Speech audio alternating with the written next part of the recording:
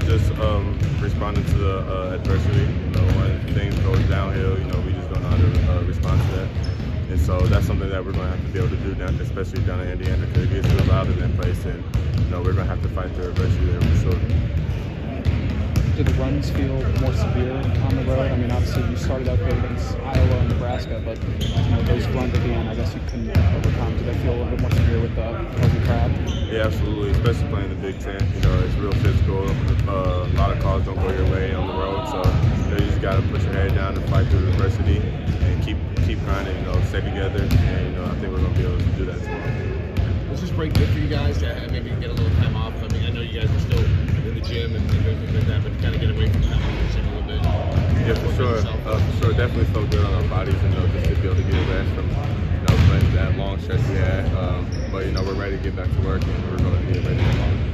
How much more helpful was it for you, especially playing more minutes with Mari now out there behind you and that kind of thing? I mean, your legs feel extra rested coming off this break? Oh yeah, I feel pretty good. My body feels pretty good. So, you know, give it credit to my trainer and staff, you know, for helping me keep my body right.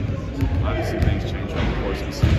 What did you like, specifically defensively, you guys did the last time you finished up with the Hoosiers here?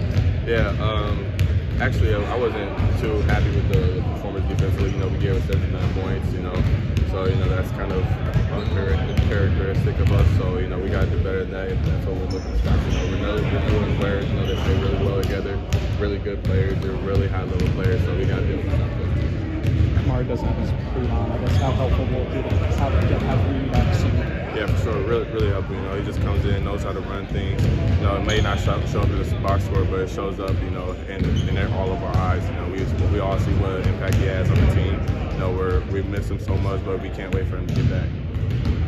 Have you seen Marcus continue to develop and step up in a role late this season? Yeah, for sure. You know, Marcus has been developing really well. You know, he's just kind of getting offense down. He's getting a real feel for it.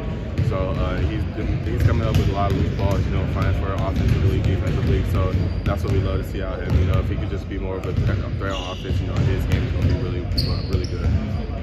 What's it, you know, like to play with that historic arena? I know you've played in a lot of historic arenas, but that one's pretty cool. Yeah, you're talking about Assembly Hall? Yeah, it's pretty cool. You know, the first time I stepped into it, I didn't realize how big it was. I realized how high the stands went, and you know, the first time I ever played on the floor, I was just amazed because you know, I used to watch that place all the time as a kid. So you know, just to be able to step on the floor, you know, that's a real blessing for a kid like me. Thank you.